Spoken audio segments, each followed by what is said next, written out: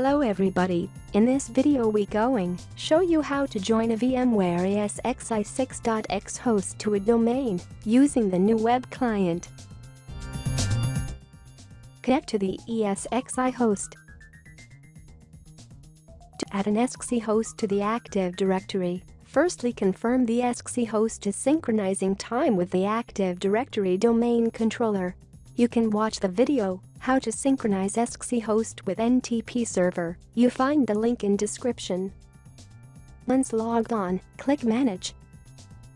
Click Security and Users tab. Click Authentication, then click Join Domain.